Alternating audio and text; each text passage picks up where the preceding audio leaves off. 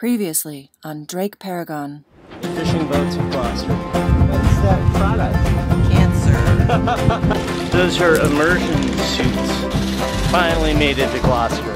Save your ass. Heritage Center. America's oldest seaport. The Gorton Seafood Center. It was written about in the book The Perfect Storm. Never heard about a widow walk being manned by a dog. That's the crow's nest right there. I want to go in a row.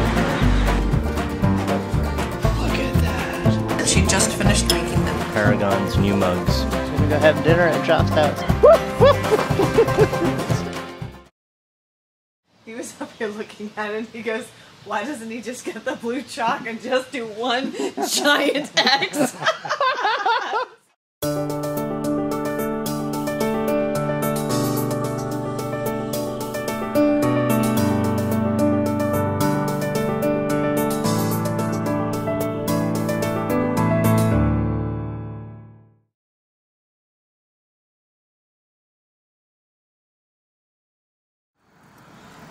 But I can order one and just have it shipped. Yeah. It's like, 2-day air from West Marine. So what do you do when you're on the road, so to speak, on the seas? Yeah. And you need to have, like, you want to get mail. What does that have things shipped?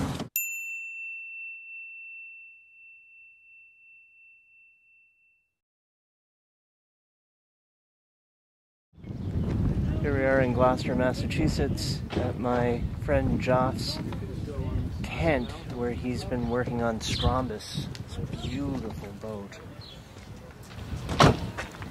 3 wooden boat tents. And one of them got out. Wow. Is that a steamer? That is my steamer. That's your steamer. It bigger for the mast tube project. It needs to be a little bit taller. Wow, how does this work? Well, it has doors at either end and it's all closed up. And a boiler made out of an old propane tank sits on a cooker, which is basically just a burner that burns propane. The water boils, comes through the hose gets pushed onto this, fills the box with steam.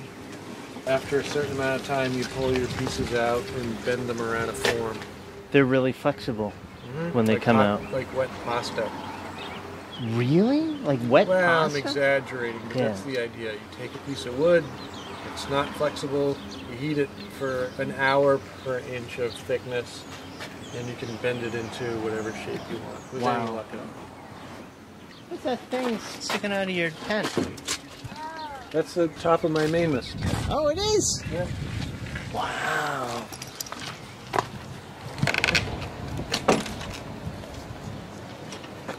Wow. Hold that door for a while. Gotcha.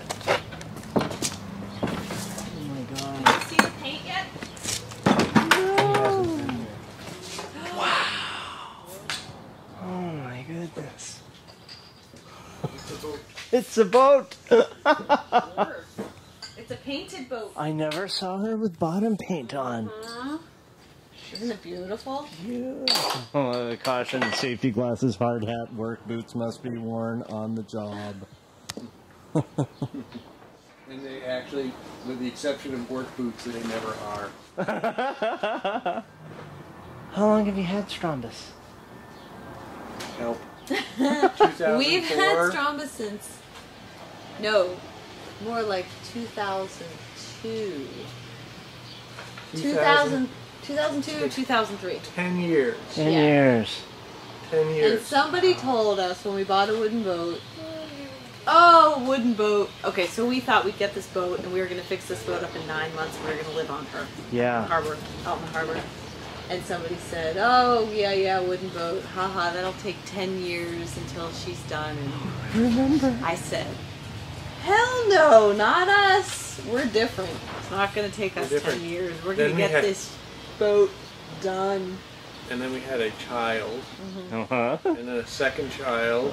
And then we bought a house. 200-year-old house. 200-year-old house. Wow. So I wasn't here for 3 years. I can't count those 3 years. Right.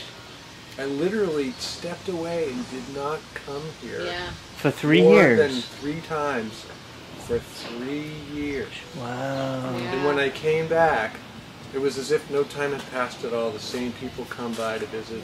It was a weird lens on how time works. How long did you work on her before you stopped working on her for those 3 years?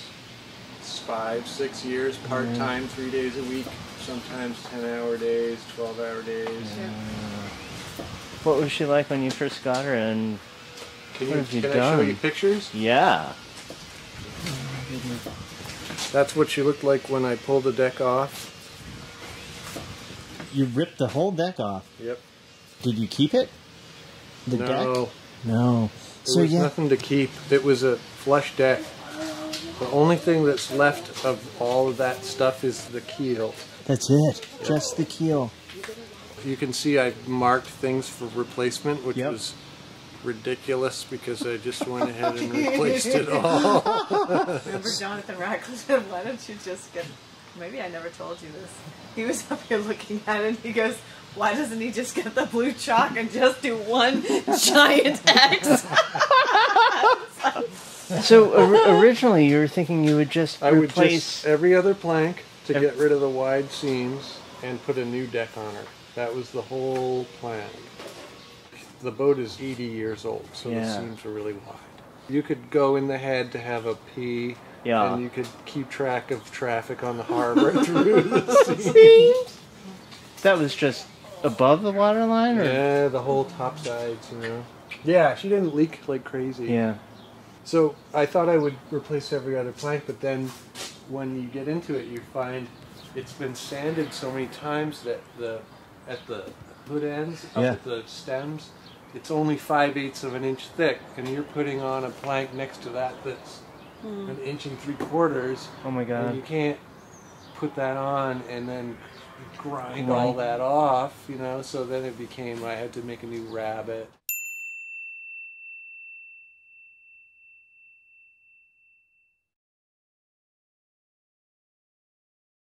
And to put all new planks, and then I started replacing frames, and it just went on and on. It was like, you know, and we were just like pulling our hair out in this little tiny cottage in the middle of the winter, going, what are we doing? We're supposed to be living on a boat. What are we doing?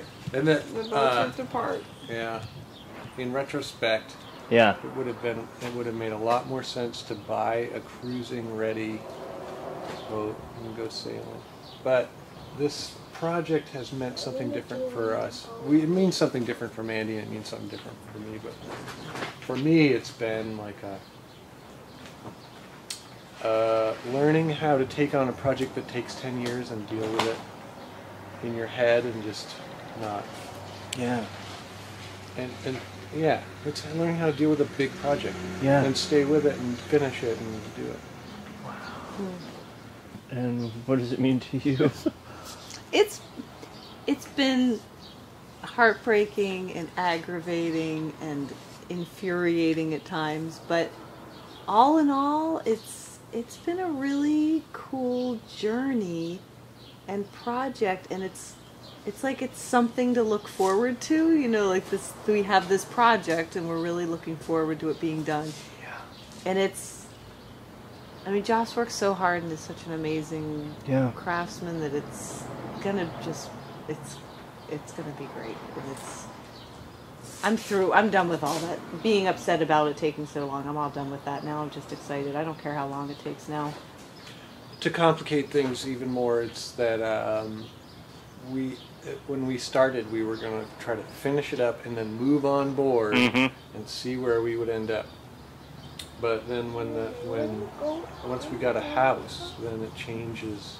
Yeah. Then you have to start thinking about it in a different way. For example, when we launch, there won't be an interior.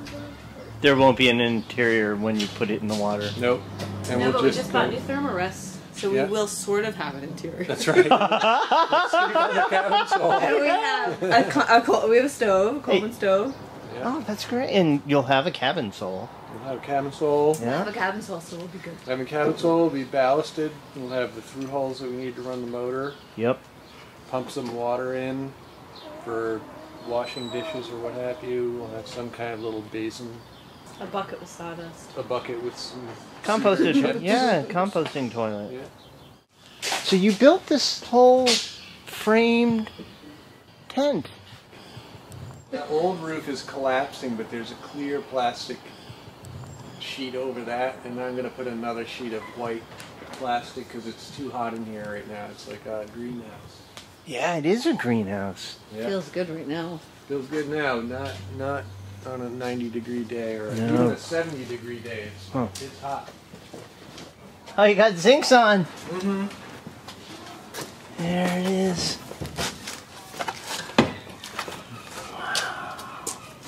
Oh, wait a minute. It's not hooked up? No, there's a bracket that bolts here Oh, yeah. that holds it in place. So right now it's just hanging on the ground. Wow.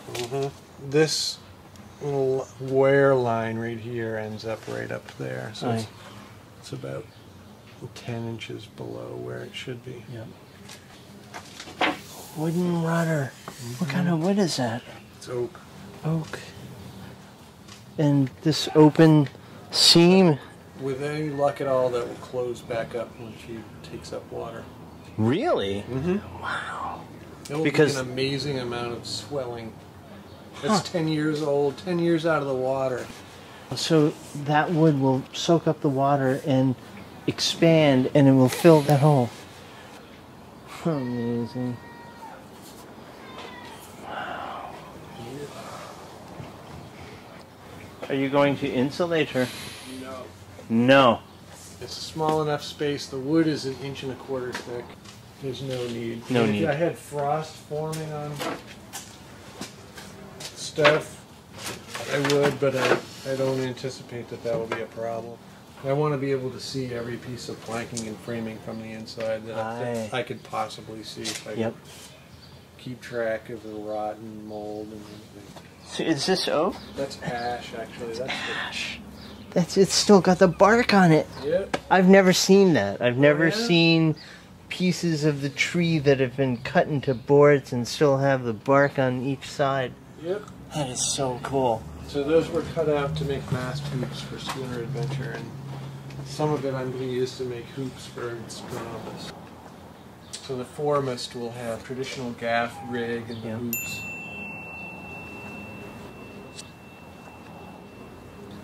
When you first got Strombus, she had a concrete ballast in the bilge, didn't she? Concrete and like crushed up machine parts. Crushed up machine. Crushed up gears, broken gears, and cast iron. And I remember you chiseled all that out. Yep.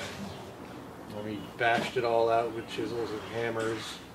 You took it out because you wanted to look at the planks? Yeah, we took it out because it was like old and crumbly. Yep. The hull just needed to be addressed. Like every through bolt in the keel that was covered up by the concrete had to be addressed. Are you going to put concrete back in there again? I might, You might. but not until after the planks all shrink together. Oh, yeah. In the Wow. meantime, I'll just throw all the lead in there and put it in the water. Yep. Those are lead? Yep, that's going in. Those didn't come with the boat, did they? No, I assembled those. Where'd you get them? Some came out of a boat that I helped to cut up.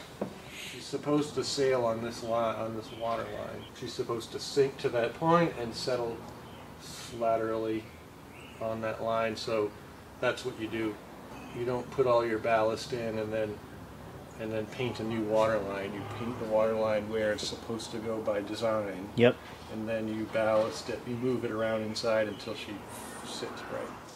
I still have to add the masts and interior, so it'll change over time. So I'm not gonna put any concrete with the lead at first. I'm just gonna put the lead in, float it, Yep. let it take up, let those planks shrink together on the inside, get everything where I like it, and then I will probably pour cement and put the lead into cement.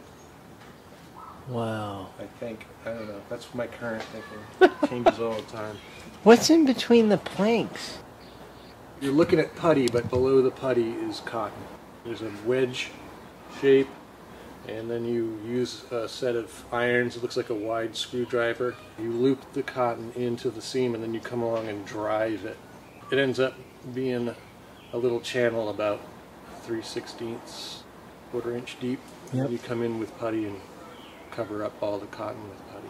And then you paint over the putty. Yep. It's putty. Putty.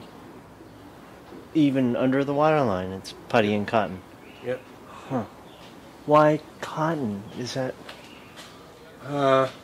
This method is thousands of years old. Yeah. It's just a way, if you take two pieces of wood and you fit them as closely as you can, and you drive the cotton, it's kind of like driving a wedge at that point, because you're really packing it in tight, and it also kind of, it digs into each plank a little bit, so now it's like a sort of keying them together, and it's like a skin. When it swells tight, it just it just jams that cotton in there, and there's nothing better. If you put a rubber, it won't compress the way cotton does. It's wild that wooden hull boats by design depend on the fact that the wood will swell. I love that. It's like the secret ingredient is water. You build it and then you add water, and it soaks into the wood, and everything just gets tight, solid skin. And it doesn't happen until you put her in the water. Yep. Wow. That's right. And even if you could find a piece of wood that was 4 feet wide, it wouldn't be desirable, because wood shrinks and contracts all the time, depending on the humidity and the stuff. So it's like you want to build it out of strips. Huh. Yep. I like things that evolve and then don't change much over time, because that means you arrived at something. Yep. That works. It works. It has for countless years. Yeah.